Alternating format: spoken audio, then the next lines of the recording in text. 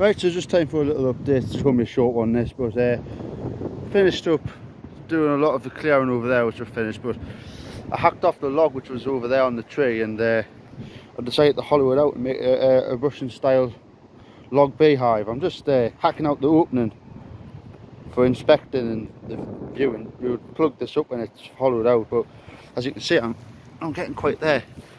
It's not quite long enough for the bees to really have like a perfect literage. They like about 40 litres of space, like. But what I'm going to do is, as I'm starting to get to the end, it's full of knots. I'm going to next time I'm out, I'm going to try and burn it out with some charcoal to make that hollow a bit deeper.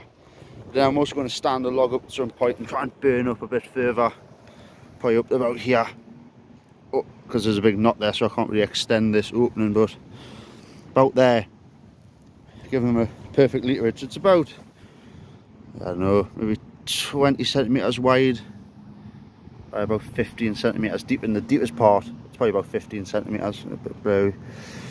But I'm going to burn it out with some charcoal and to get it a bit deeper and probably a bit longer as well, to give them about a metre.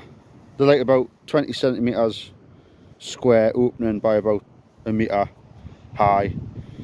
Probably a little bit bigger as well in certain parts of the world, but let's say the log itself is probably about just over a metre itself. I'm going to stand it up, hopefully get it ready in time for the swarming season. I'm not going to be putting any bees in here, I'm just going to let them swarm in. There's an apiary about 100, just over that little copse there, there's about 25 hives, but I don't know who manages them. I never see anyone there. But hopefully I'll put some lemongrass oil in and coat the inside with wax and things when it's finished, and hopefully a swarm finds us. In this woods there's plenty of decent sized trees, but no hollow trees or nothing. That's why I've started putting up bird boxes as well. There just isn't any hollows, but this has all just been done with the bulk of it's been done with the big axe, but I'm just finishing off, neatening up the edges with the little hatchet. Nice keen edge on it.